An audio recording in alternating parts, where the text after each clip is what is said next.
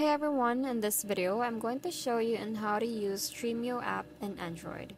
So first thing you're going to need to do is just go ahead and go to Chrome, and then since we're going to download the Stremio, so just tap on this first link to come up.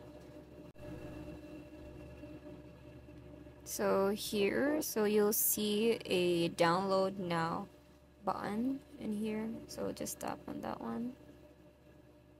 And from here you can choose what link that you want to download.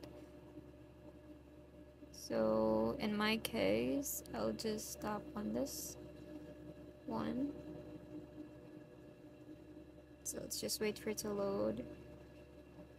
Alright, and tap on install to finally install the application.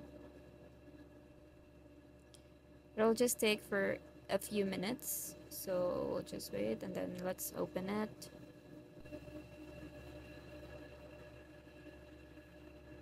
Alright, so here's the Stremio app. Before you can open the Stremio, you still have to make an account or sign up or log in if you already have an account.